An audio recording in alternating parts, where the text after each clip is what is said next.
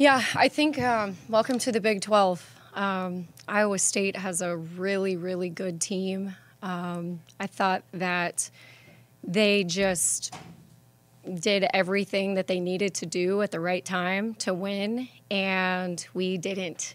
It was very eye-opening for our team, I think, in a good way, just in understanding attention to detail and capitalizing when you need to capitalize. And so we'll definitely need to go look at film, but just being a part of it and being in it, I mean, they out-rebounded us like crazy, and that's not even really what they do.